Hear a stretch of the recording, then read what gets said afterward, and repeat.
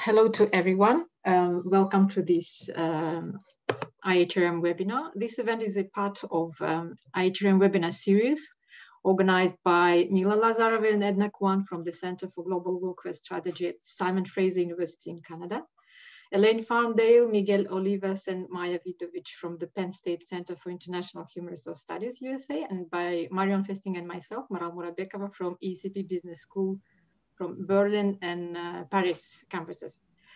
Previous events of this IHRM webinar series are available online at our YouTube channel, so you're welcome to watch them. And it is my great pleasure today to introduce Anne-Wil Harzing, and thank you, Anne-Wil, for accepting our invitation. So I will shortly, it's not so short, but present Anne-Wil.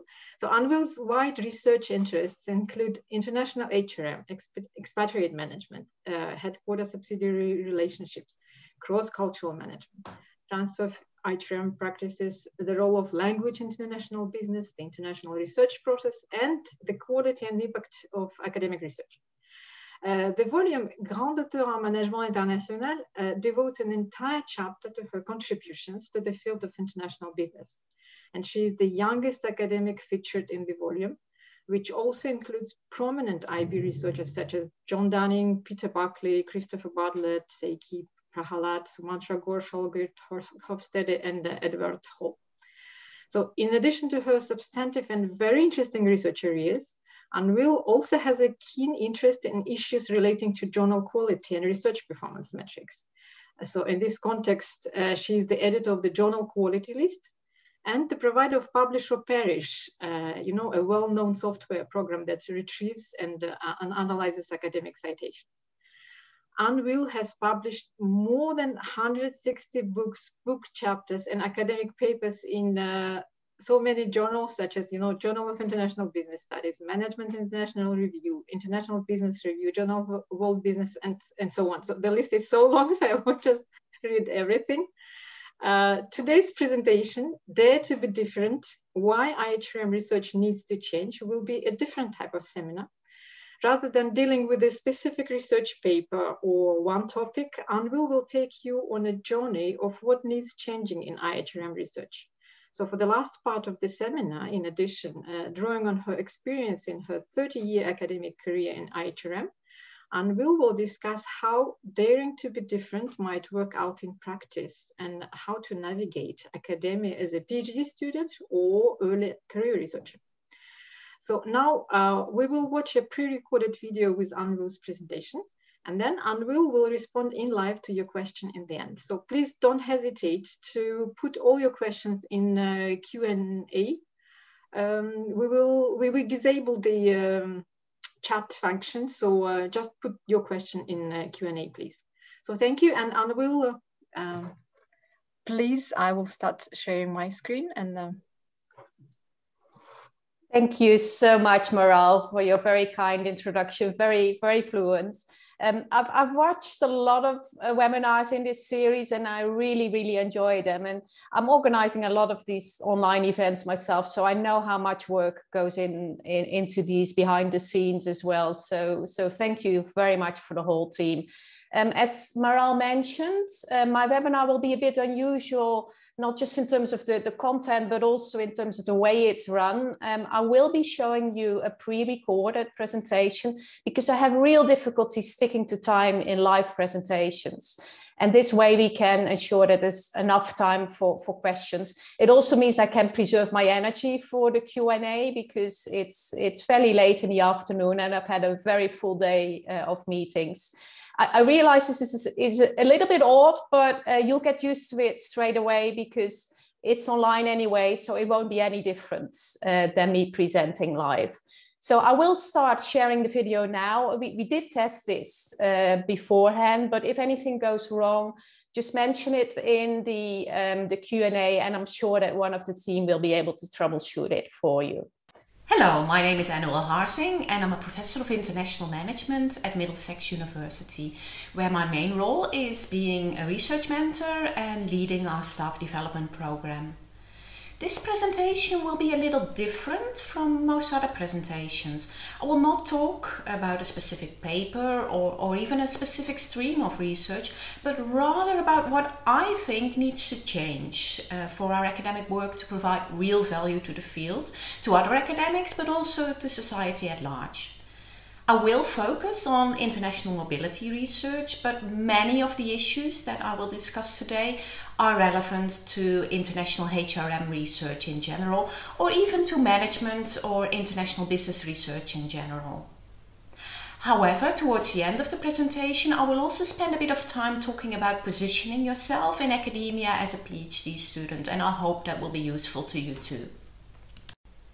Okay, before I start, you will notice that many of the slides have URLs on them with links to blog posts with further information. You can access these through the handouts or simply by Googling them, and you'll find them easily. So this is where the literature was when I started my PhD in the early 90s, looking back to what was published from the 70s onwards. The focus was very much on expatriates only, and they were typically company-initiated expatriates. They were also typically white male expatriates who had a dependent wife and were sent out from what we call weird countries, Western, educated, industrialized, rich, democratic countries, moving to developing countries in need of skilled labor. The topics that were studied were largely expatriate adjustment and performance, selection, training and compensation, so the traditional HR functions, but then applied to expatriates, and a little bit about the role of expatriation, such as position filling, management development, organizational coordination and control, but much of that was really descriptive. The research methods used in this period were largely surveys or big databases with secondary data, and the research methods used in terms of analysis were typically either descriptive or regression analysis. So in the next 20 years, the field developed quite significantly, first of all in terms of population. The type of expatriates studied changed in terms of direction, not just moving from headquarters to subsidiaries, but also impatriates moving from subsidiaries to headquarters. In terms of demographics, looking at age, gender and sexual orientation. In terms of profession, looking at, for instance, at academics, sports expatriates, military. In terms of the length of assignment, looking at frequent travelers. Basically, name an internationally mobile group of employees and it has been studied. In addition to that, academics also started to become interested in migrants, mostly highly skilled migrants, but they were still mostly focused on Western home countries. The topics studied also remained fairly similar in terms of focusing on adjustment, selection and training, but then for all of these new groups. There was a bit of a connection though with knowledge transfer because expatriates started to be seen as key vehicles for knowledge transfer. So this led to a connection with the headquarters subsidiary literature and the knowledge-based view. So in these 20 years, the research methods included an increasing number of interview-based studies and fairly small-scale surveys of these specific populations that we've just talked about. There's also quite a lot of studies on the choice between parent country nationals and host country nationals in top management teams of subsidiaries using one and the same database of Japanese multinational corporations. The field really started to develop as a separate field, especially after getting a specific track at the European Academy of Management. And in my view, started to increasingly isolate itself from mainstream international business with a lot of specialization. This is, of course, completely natural for a field that's finding its own place and identity, but in my view, it didn't really lead to a coherent body of knowledge. So, if this is where the field is at the moment, what do we need to change? Well, first of all, I think we need to look at the population. We saw that the field has developed mostly by studying different types of expatriates rather than studying different topics or research methods or using different theories. However, the focus has still been very much on a narrow group of elite mobile people. I'm by no means the first who has signaled this issue. You'll find it summarized very well in this introduction of a recent book by Yvonne McNulty and Chris Brewster. So what does need changing in terms of population? Well, first of all, I would say refocus and reintegrate. Self-initiated expatriation? What's the difference between that and highly skilled migrants? And why are we only studying highly skilled migrants in the first place? And why are we focusing on such a limited number of home countries? And then in terms of repatriation, can we get a little bit more sophisticated in this? For instance, the article that I've recently published with Florence Duvivier looks at how different types of international assignments can be used differently in knowledge transfer between headquarters and subsidiaries, looking at long-term expatriation, short-term expatriation and repatriation, and how they transfer different types of knowledge between headquarters and subsidiaries. So repatriation is not just a poor cousin of expatriation, it's a staffing strategy in its own right.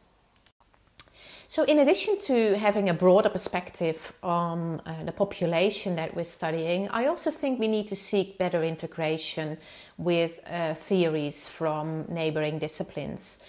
For instance, we already draw quite a bit on strategy when we look at the role of international mobility in knowledge transfer. The article by Florence Duvivier I mentioned earlier actually built on an earlier article that I did with Marcus Pudelko and Sebastian Reich on the role of expatriates and repatriates in knowledge transfer. And this perspective is increasingly popular in the strategy literature, where they talk about the micro foundations of strategy, so how individuals in an organization contribute. Then another area of research that we can and should draw on is diaspora and migration research, where researchers have done a lot of work on social networks of the diaspora and migrants, international trade resulting from these networks, and international entrepreneurship, because migrants are typically more likely to get engaged in international entrepreneurship. One key example is an article by Maria Elo, who's looking at female migrants who suffer from what she calls brain waste in multiple ways due to institutional aspects, due to discrimination, and partly also to inherent social cultural norms in particular countries. So she provides recommendations on how private and public sectors can improve female talent perception and integrate female talent better in their organizations. And then there is another area of research which over the years, over the last 25 years, have moved from being on the periphery of international business to almost being in the mainstream of international business, the language in international business. A recent article by Ivan Volkanov in Journal of Global Mobility talks about how language-related topics are really not yet common practice in international mobility research, and most studies actually completely ignore language apart from language training for expatriates. But language is important in selection, in adjustment, in knowledge transfer, but also in building up trust between expatriates and local employees. So one area we should certainly draw more on in terms of international mobility research is international organization behavior. And here we're dealing with topics such as identity and identity change, ethnic versus cultural similarity, issues of leadership, issues of teamwork, and maybe even virtual teams. I'm picking out two articles here, both written by my former PhD student. The first one of ostriches, frogs, birds and lizards, looks at expatriations and their cultural identity negotiation strategies, where we argue that expatriates actually might choose different identity negotiation strategies in different contexts. And we use an animal analogy for this. And if you want to figure out which animal does what, you'll have to read the article. And then the second article by Fan is looking at expatriates who are ethnically similar but culturally different from the country they are sent to. So, for instance, Chinese Americans or Australian Americans. And they expect to have an easier time than, say, white Western expatriates in these countries, because they might have a natural affinity with the culture. But in reality, they find that they're facing all sorts of challenges. And we've written up a practitioner article that carefully documents the key challenges that they're facing. And then another area that we could draw more on is the area of gender and diversity. And obviously there have been studies on female expatriates, but simply as a comparison group. So how do female expatriates differ from male expatriates, for instance? But in a recent conference paper, we argue that the lack of mobility for female managers and their lack of opportunity to go on international assignments might actually have serious career prospects and damaging career effects for female managers. And then obviously a final area that international mobility research could draw on is human resource management.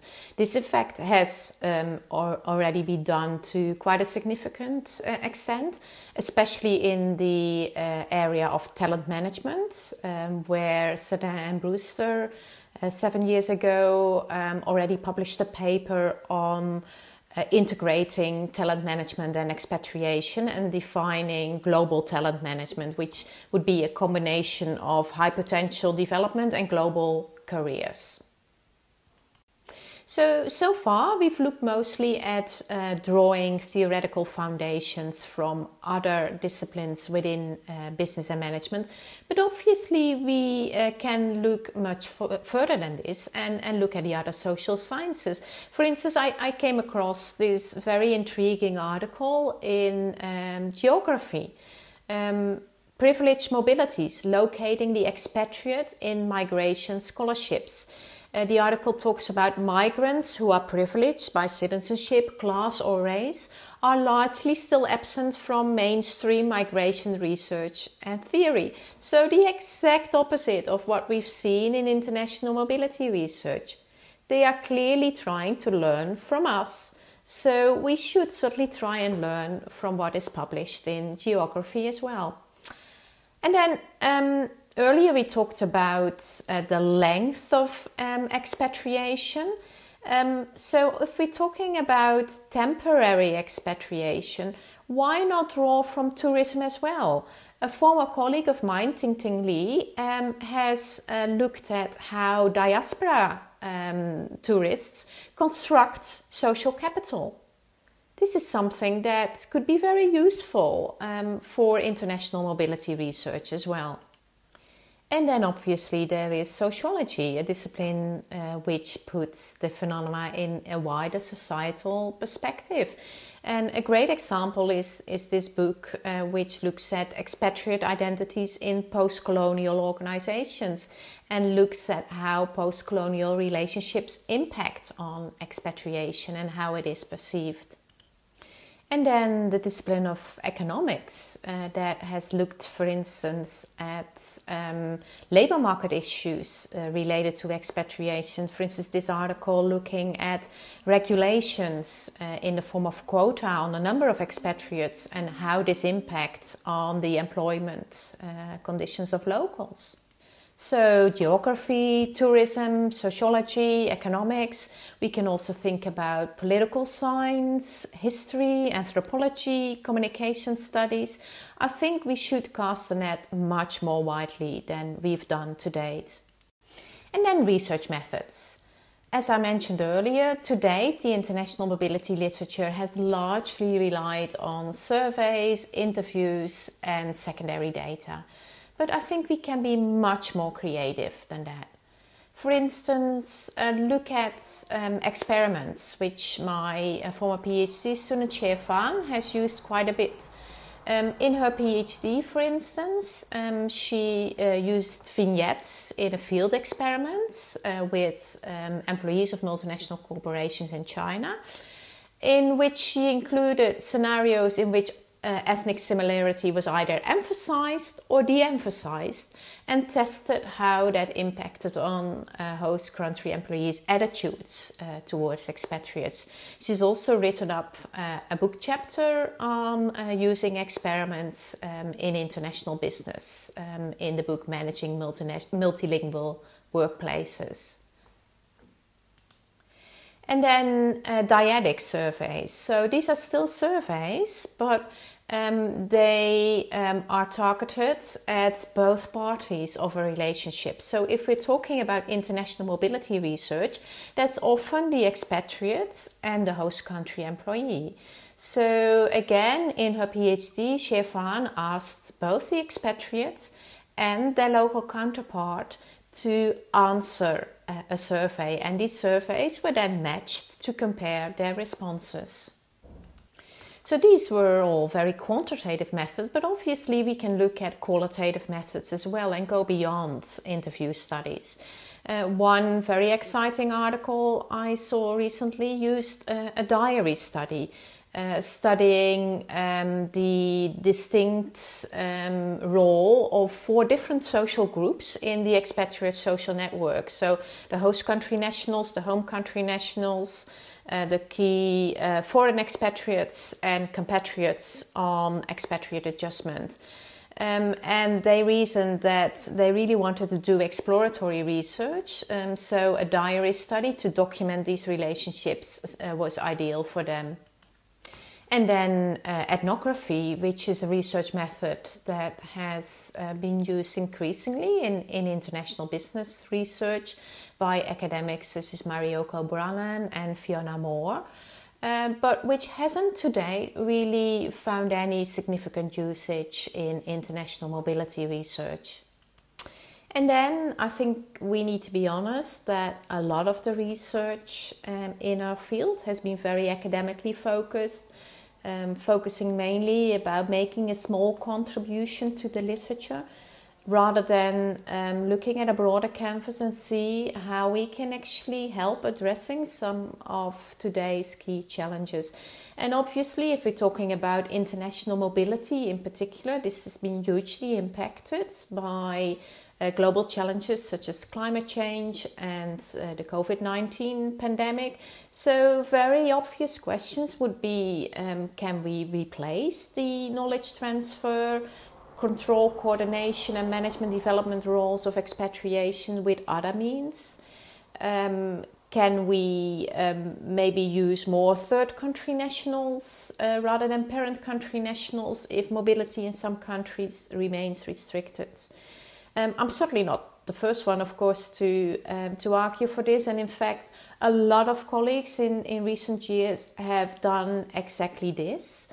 You will probably have seen a recent special issue in the Global Journal of Global Mobility on expatriation in a VUCA world, an environment characterized by volatility, uncertainty, complexity and ambiguity. There's also been an increasing number of people working on migrants and refugees, with a really excellent article by Lee and a couple of co-authors who review and synthesize the literature on refugee employment and workforce integration, and introduce a concept which they call the canvas ceiling, which is a systematic barrier to refugee workforce integration, and obviously a play on the words glass ceiling that are used for another minority group, women.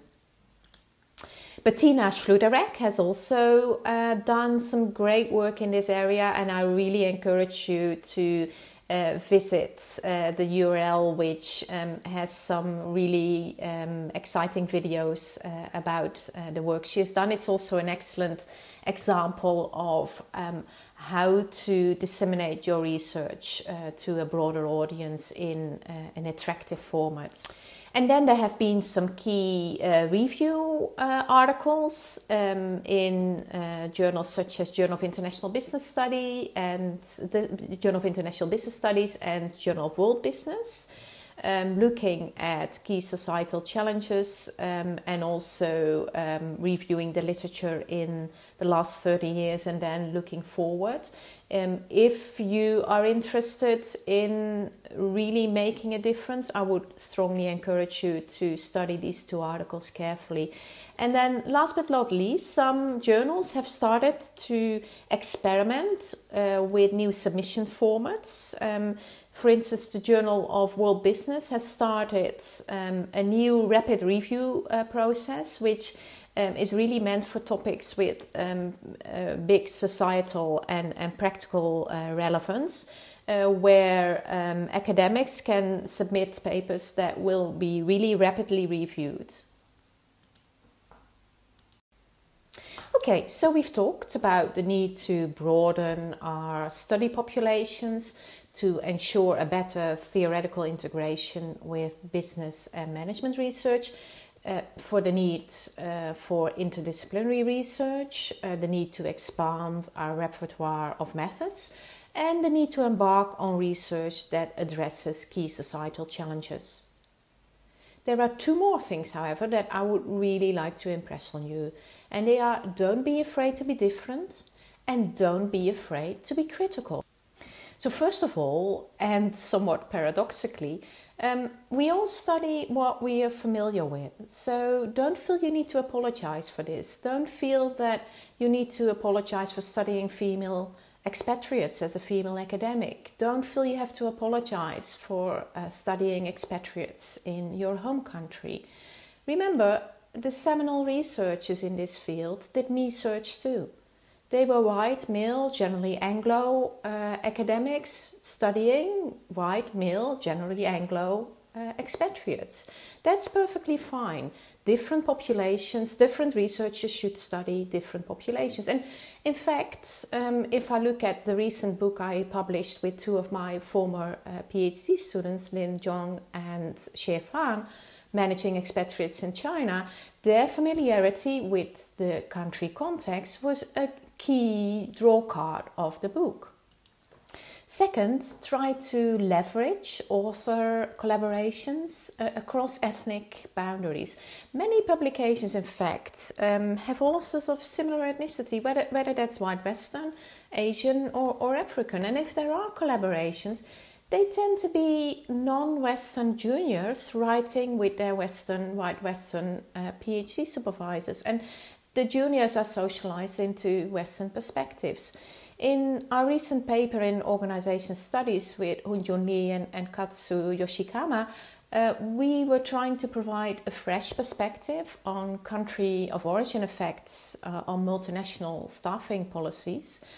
And the paper took probably about 8 years all in all to get published, from first ideas to publication.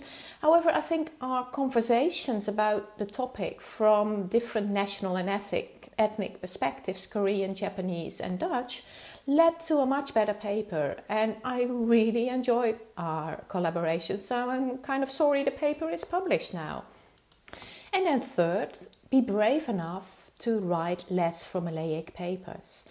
A recent paper I published with Marcus Pudelko in Management International Review is in fact a combination between a perspective paper, a literature review and an empirical paper, all used to argue that cultural distance as a concept is overused and that entry mode choice can actually be explained much better by home and host country cultural and institutional factors than by cultural distance.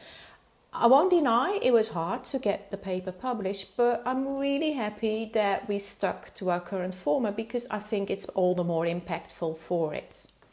And then finally, don't feel you have to publish every single paper in an A journal. There are different outlets for different types of work. You might enjoy listening to my YouTube video on this, which outlines at least 7 different types of outlets. And also don't forget that whether before or after publication, engagement with social media can be a really good way to bring your research to a broader audience. Okay, then last but not least, be critical. Don't think that established theories are set in stone. They're not holy. They might in fact be based on very, very simple research methods, very limited samples. If I look at my own paper in Journal of World Business in 2001, it had extremely simplistic statistical analysis. And the typology that I came up with, bears, bumblebees and spiders, this was just something that came out of a conversation with my husband. And I was just so surprised to hear young PhD students at conferences talking about it 15 years later as if this was like an established thing and they couldn't touch it. Of course not. Research is progress. It's not about treating prior work as set in stone. And then don't feel you have to wait until you're a full professor to be allowed to be critical. Even as a PhD student, you are allowed to criticize other people's work as long as you do it with justification and with respect. My first ever article that I published in the International Journal of IHRM in 1995, The Persistent Myth of High Expatriate Failure Rates, was in fact a very critical article in a way because it showed that there was a myth that expatriate failure rates were incredibly high, and that was created by massive misreferencing of 3 articles, and only one of these articles contained solid empirical evidence, and it showed to be expatriate failure rates to be rather low. I did kind of pause for a while and think, should I publish this? But I talked about it with my PhD supervisor, Arne Sorge, and he said, go ahead, science is about progress. And I can't say that anyone has reacted negatively to me about this. I might have had some strange glances at conferences, but overall, I think the article was very well received. And even though the article was well received, people did in fact continue to make the same claim. So after about 5 or 6 years, I thought maybe I should phrase this slightly differently. So I tried to bring this at a higher level and say, well, maybe it's about inadequate referencing. So I wrote an article about our referencing errors undermining our scholarship and credibility. So even if you don't get it right the first time, you can possibly reframe the same message at a higher level or in a slightly different perspective and publish it in another article, in another journal, making another contribution. And in fact, the article I published with Marcus Pudelko that I mentioned earlier was the second try to get the same message across. I tried this before in 2004, but that was just a literature review, whereas in the 2016 article, we made a more extensive conceptual argument and also had empirical work. So you can revisit earlier work as well, making it more impactful as you go along. So, dare to be different. how does this work in practice? How to navigate academia as a PhD student or an early career researcher? And apologies for being a bit self-indulgent here and talking mainly about my own experience, but that's obviously the experience I'm most familiar with. And for me, it's captured well in these two images. The left-hand image is certainly me, organized, structured, like to have everything in its right place. But the right-hand image is also me, more playful, more flexible, trying to come up with different ideas from different perspectives, in very different, sometimes clashing colors, which incidentally were the colors of the walls and the woodwork of the first house I've ever bought. So I'll spend the rest of the presentation to go through a number of steps to discuss how you would do this in practice. I think there are at least 3 key things that are important when building a successful academic career, and they can be neatly summarized as AIB, Academy of International Business, but also ask for advice, take an investment view of your career, and be true to yourself or believe in yourself. Well, first of all, I would say ask for advice. Don't struggle with every single problem on your own. We all like to be independent, but remember, you're not the first to experience this problem, and there are plenty of people out there who are happy to help you. Participate in networks, formal or informal. You might want to join online webinars. You will have noticed that in COVID-19 times, the number of webinars has exploded, content-oriented, methods-oriented, skills development-oriented, you name it, anything. And then don't hesitate to write to senior academics. Just send them an email. Some of them might never respond, but many of them are actually perfectly happy to help junior academics. But try and be specific in your question so that it doesn't take up a huge amount of their time to answer you. And then in your daily working life, as a teacher, as someone participating in the life of the department, as a researcher, if you're uncertain whether something that's asked of you can be expected at your stage of career, just ask around with your colleagues and don't hesitate to ask for a second opinion. There's a lot of advice available online. You can look at blogs and fora such as The Professor is In, Thesis Whisperer if you're a PhD student, Research Whisperer if you're an early career academic. I've started my own blog in 2016, I think, and by now there are more than 250 posts about every imaginable topic. So just Google it and you'll find some advice. Well, second point, I would say invest in your own career, invest in acquiring new skills, accumulating experience and building up strong relationships with colleagues all over the world. Try and see new tasks that are asked of you as a learning opportunity, not a chore. And to be honest, in the first 5 to 10 years of your academic career, you will spend, and sometimes it feels waste, a huge amount of time doing lots of things for the first time, but believe me, it's all learning and it will pay off later in your career. And in terms of careers, try as much as possible, I know it's hard sometimes, but to take a long-term perspective. Some academic careers might spend 4 or 5 decades and not everything will pay off instantly. And some things, to be honest, never do.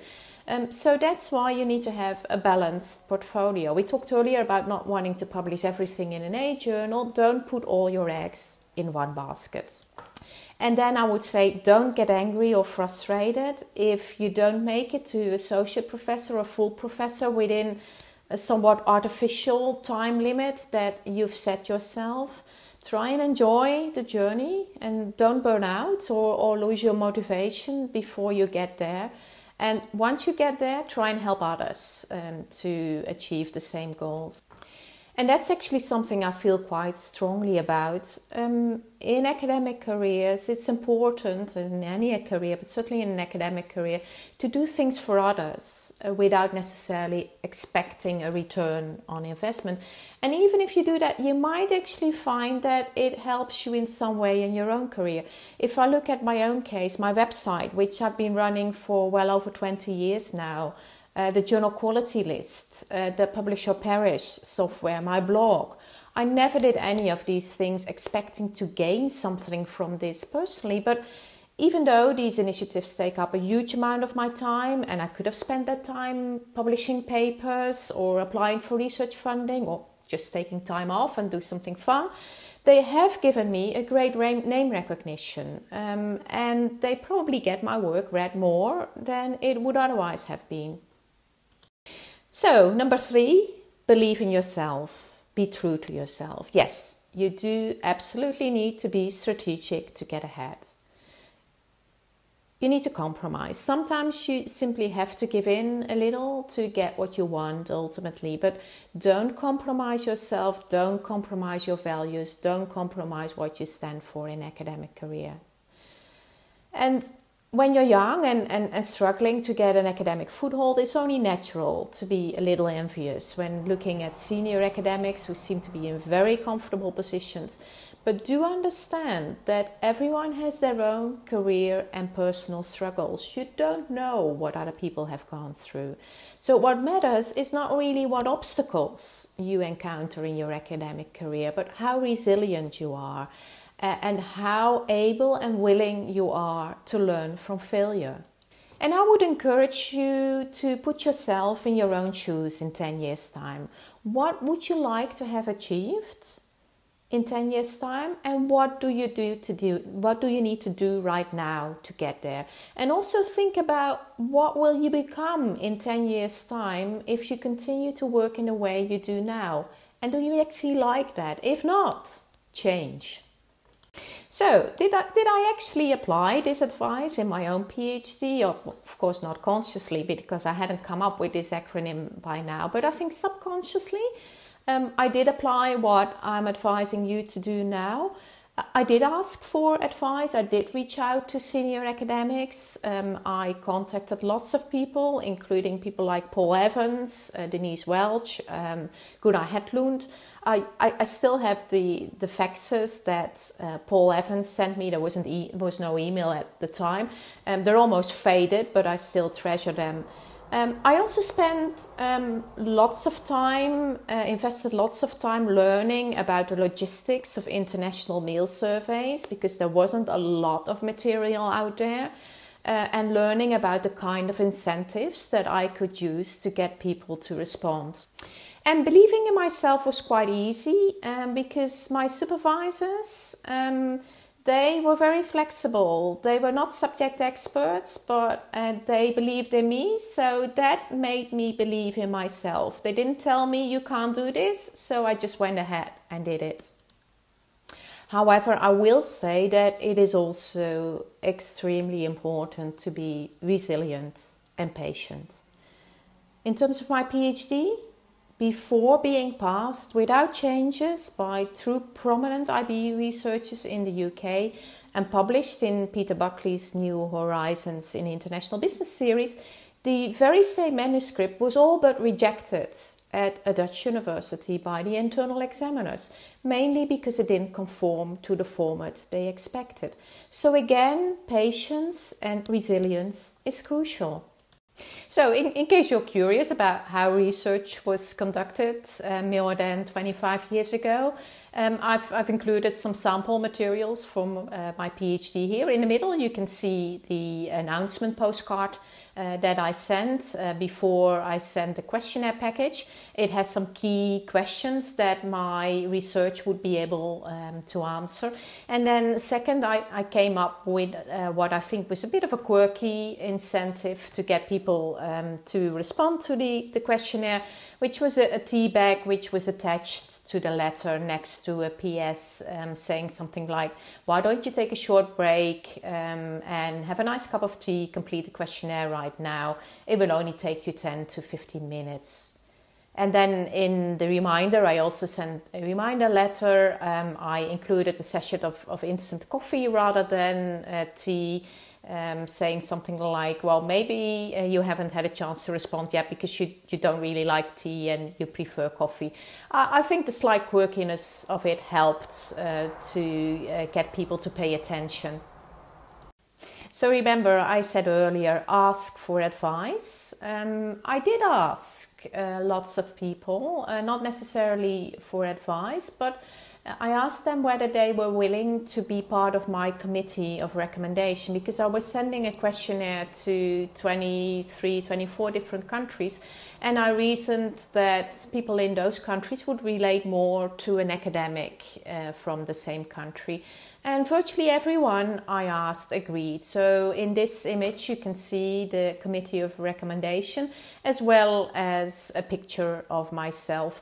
I also asked the respondents at the back of the questionnaire what they like most and least about the questionnaire. And interestingly, they did often say that the personal approach was really what they liked about the questionnaire.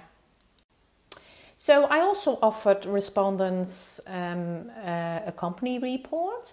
They could even get this if they prefer to stay anonymous, because they could send back a separate postcard, and you can see this represented at the top right.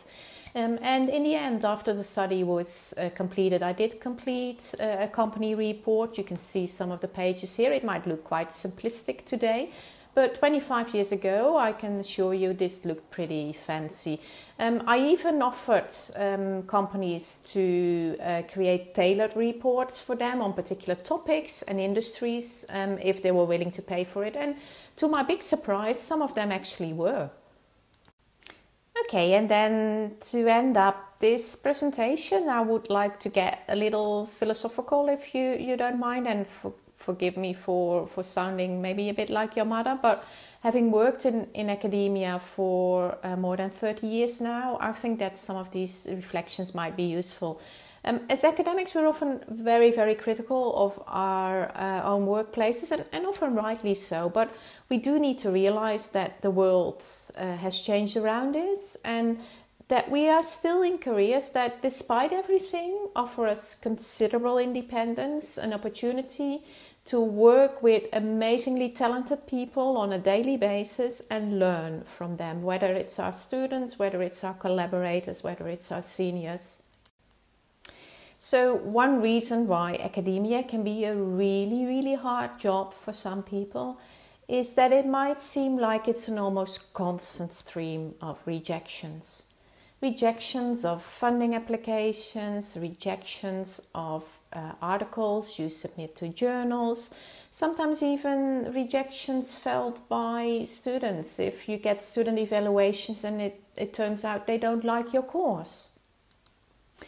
In thinking about this, it might help if we compare ourselves not what we often do as business school academics with CEOs or other successful business people, but rather with another profession where people also care about realizing their visions, being independent, not wanting to work for a boss, and do work that is strongly driven by their values and passion.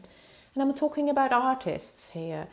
Think about actors who need to audition for every single new role and get rejected 99 times out of 100. I think as academics we still have strike rates better than that, even in the top journals.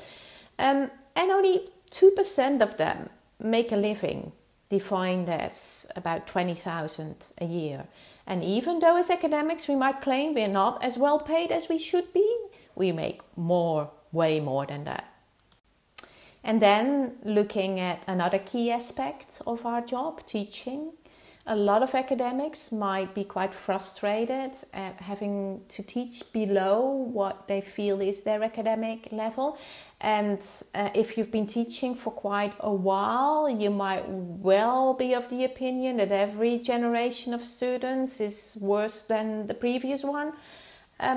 But spare a thought for another group of artists, painters, sculptors, musicians, Many of them, in order to make a living, they teach school kids who are completely uninterested in creative pursuits and just have to do this as part of their classes.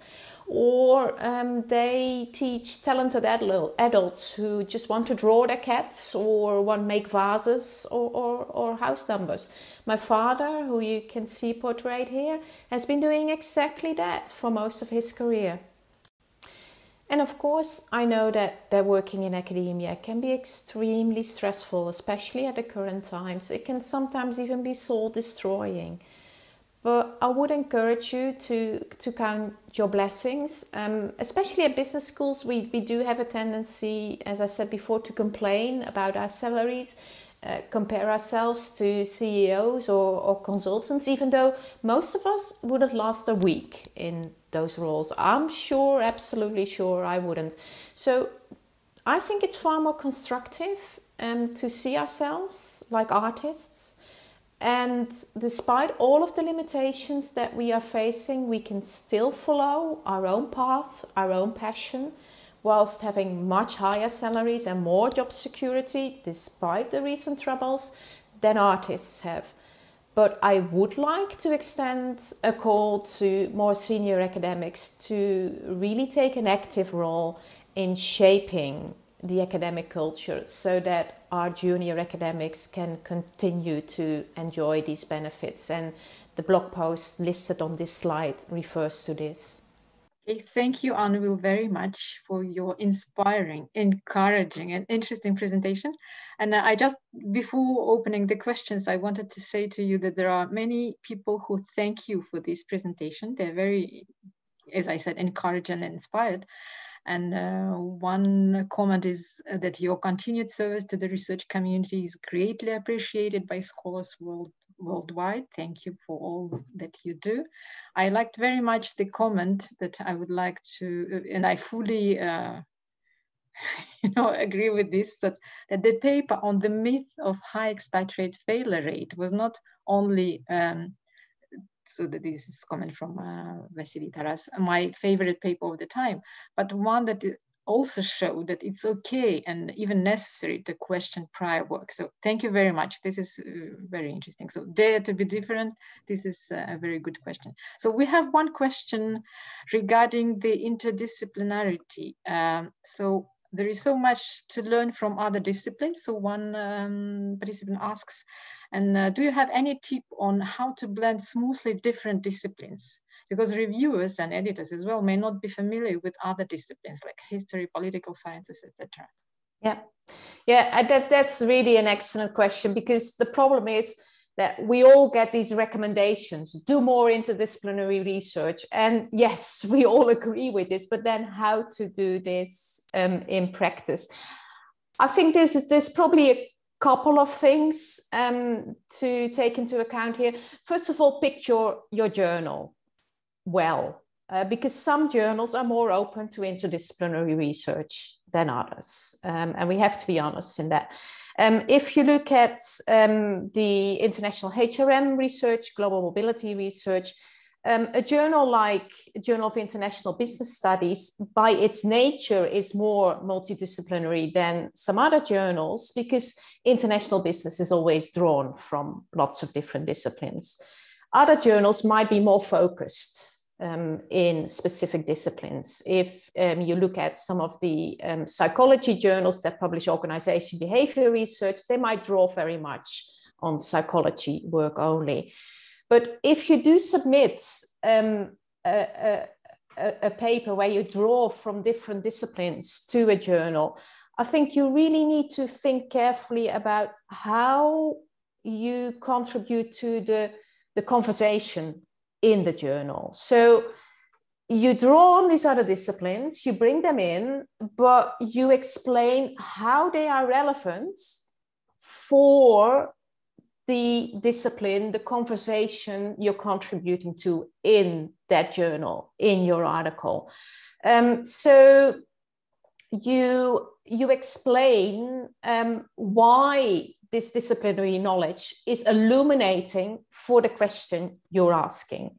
But then, of course, you need to explain a little bit about the contents of the articles you're drawing on, because not everyone might be familiar with that discipline. So it's a way of packaging it.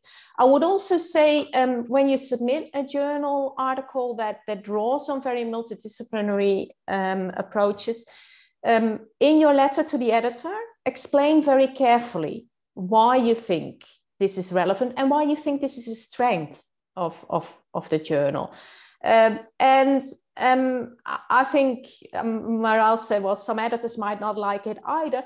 I think in general, editors are your friends. You might not believe this, but we actually had a seminar yesterday at Middlesex University where David Collins talked about his experience as an editor. And editors really want to publish new and exciting work and work that draws people to the journal and that people kind of stand up. And it's like, oh my God, this is something really exciting. It's often the reviewers who I would say are your enemies, but who come up with, no, you can't do this, no, you can't do that, because they're more vested interests in the field. So don't be scared to try it, but do have other people read your papers before you submit it to the journal, because they might be able to help you to frame this in a language that is acceptable in that journal, even if you draw on multidisciplinary approaches. Okay, thank you, Anu. I like another question, which is a bit different. If you could go back in time and do it all over again, would you do anything differently? If so, what would you do differently? Because your journey was so inspiring, so it's interesting to know, would you change something? Yeah, that's a very good question. I see Vas asking that question. I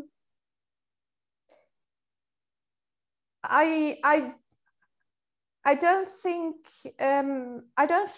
I would, because we all make decisions all the time in our career, and we deal with the opportunities we have at the time, the constraints we have at that particular time, and the options we have at that time. So I find that question, like, if you could go back, yes, but if you would go back, the situation would be different. You know now much more than you did in the past, so you look at that situation very different. It's about asking, do you have any regrets? Not really. I think we all make the choices we make in our lives, and we all try to make the best choices. What I do think is really important, though, is especially for junior academics, because there's now all these webinars as well with famous IB academics, it's easy if you look at these academics to think, oh my God, there's no way I can do this. But you don't know what opportunities these people have had. They might have had the opportunity to have a great education that you have not had because you come from a country where you don't have great universities, or you don't have the money to go to a great university. So we all have our own opportunities. We all have our own constraints. If you're trying to build a career with young children, it's much more difficult than when you don't have children, or you have a partner staying at home taking care of the children. So don't try and model yourself on these famous academics. We all have our own career path to carve out. So no, I won't go back and do things differently. And the other thing I will say about that is sometimes it's better not to know what's ahead of you, because if we all knew what was ahead of us, you would probably be paralyzed. You wouldn't do anything because you would see all the problems ahead of you as well. Sometimes it's better just to do things. I won't say in spite of all the consequences, but just do things. And especially as PhD students, don't always listen. You need to listen to your supervisors, obviously, but if you truly believe that what you want to do is the best course of action, don't let others tell you that won't work, I've tried it, it doesn't work. Maybe it will work. if you do it, because you do it in a more creative way, you do it better. So again, don't try and live someone else's academic career. Great, so dare to be different actually, and just do it. Yeah, this is great. So one participant is asking, what about publications? Is it okay to publish as more as possible, but not in high-level journals? Or to publish fewer, but only in top journals? Because actually, yes, there is ongoing conversation between supervisors and PhD students. Yeah, this is another really good question. I think the answer to that is very much dependent on, again, two things. You as an academic, your opportunities, your personality, and the type of university you want to work for.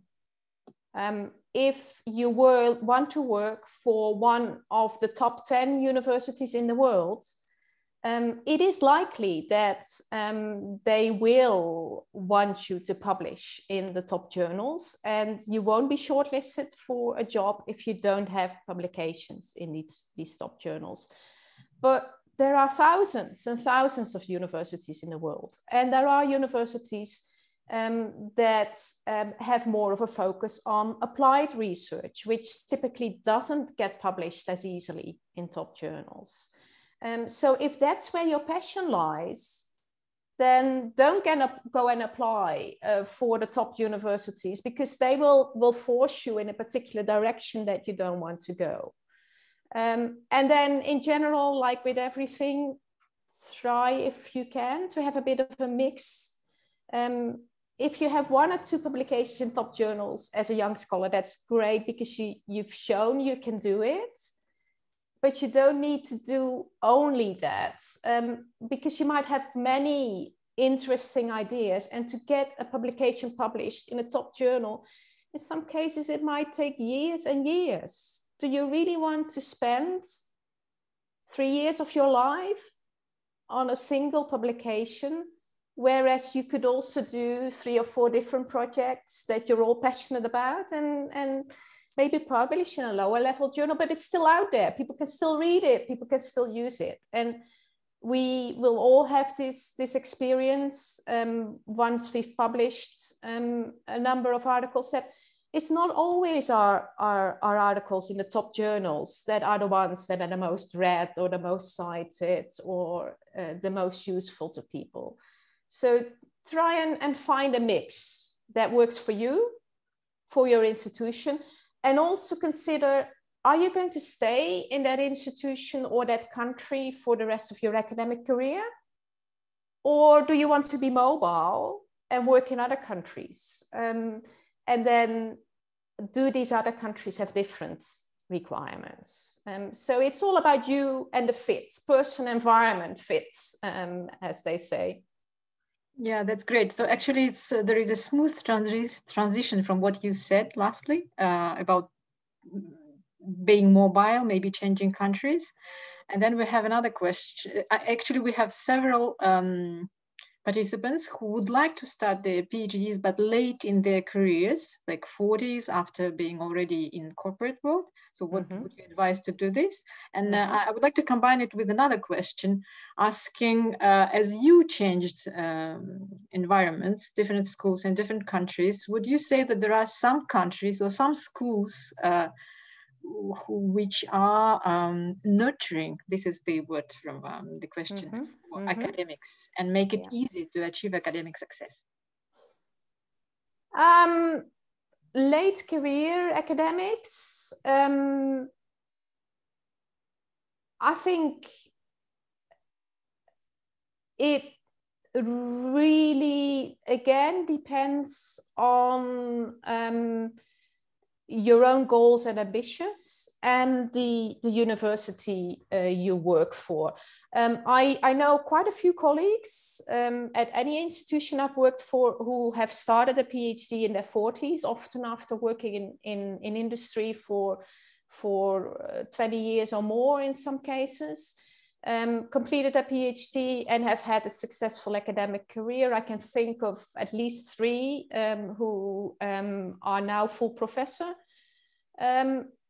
but obviously, it means that in your mid-40s, late 40s, maybe even early 50s, you're starting out as a junior in what is, or can be, in some countries at least, quite a hierarchical system. So are you able, after a successful academic career, to go back to that position of a junior, being the one who during their PhD needs to learn lots of things, and then in their career needs to be a junior member of staff? At the same time, lots of universities, and my current university included, really love academics like that, because they have all the business experience that students absolutely adore, because they can give real life examples in the classroom. They can talk about industries with inside knowledge. And they also know why they are in academia. They don't keep complaining like academia is such a horrible place, and I can't imagine why anyone would like to be an academic these days. So many older academics say this. But these people have worked in industry, and they have realized that industry is not paradise either. So they have very, very motivated. It's kind of a side story, but I also love people who become a nurse in their 40s, because they're really committed to making that transition, and they've really chosen the profession because they love it. Whereas if you start as a nurse in your early 20s, by the time you're mid-40s, you're probably burned out. So yes, we work for 40 years, 45 years, 50 years, some of us. You can have 2 careers or 3 careers or 4 careers within one career, and one of them can be academic, one of them can be industry. If you want me to answer the question about countries, I can, but if you prefer me to answer another question, I can do that too. So as you wish, actually. There is one question, as we are now in this COVID situation, is I would like again combine 2 questions. So one is how to manage ethnographic research amidst the pandemic. What other methods can I adopt in this case? And another question is, yes, how can we help practitioners to cope with this situation? Yeah. So, may you choose which one is, and I think it will be the last question because we are running out of time. We're running out of time.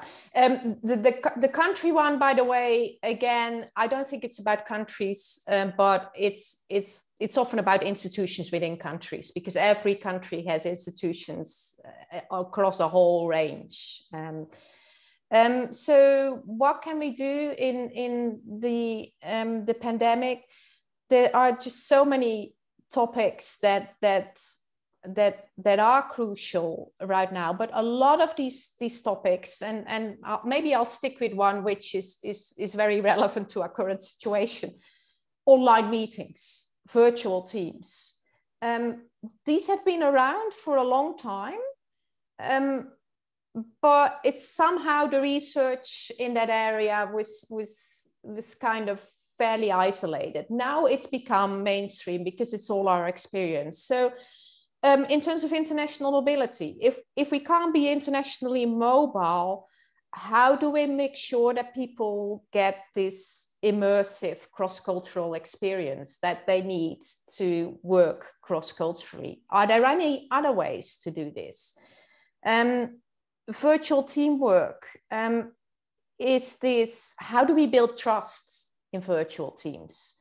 Does this differ in terms of teams that have already met each other face-to-face before, or are new virtual teams? Leadership in virtual teams. There are so many issues in terms of inclusion in virtual teams. Is inclusion easier to achieve in virtual environments than in physical environments, or is it more difficult? So our whole move to a virtual world, I think, has brought up lots of issues.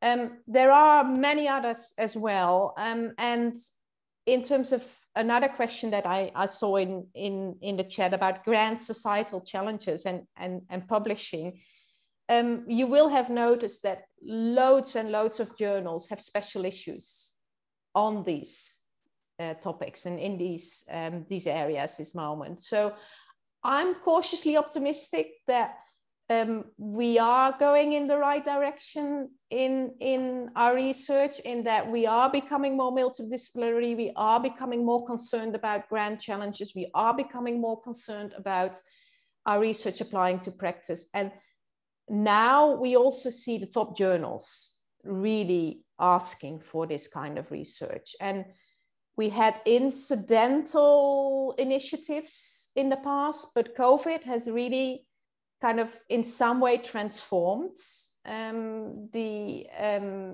journal landscape. And I'm really hoping that this is permanent. Okay, thank you, Anne-Wil, very much again once more for your presentation. Just to conclude, I would like to repeat again for the participants that this talk is a part of series again. And the next one is scheduled on May 21st, where Vlad Weiman will talk about talent management. So please come, looking forward to this. And Anne-Wil, thank you very much again. Very inspiring, very encouraging. I suppose, especially for younger academics, but I mean, for everyone. And to all colleagues, thanks you very much as well, involved in the organization of this webinar. And of course, thank you to all of you, to participants to come. Thank you very much, and hope to see you again in 3 weeks. Bye-bye. Can I say one more thing, Maral? Of course. I noticed lots of questions still in the chat. I will try and save the chat. Some of you have asked really specific questions about your research. I'm happy if you send me an email to answer you one-on-one. I think that would be more useful than me trying to answer in the Q&A. Great. Thank you again for your developmental mindset. Thank you very much, and bye-bye.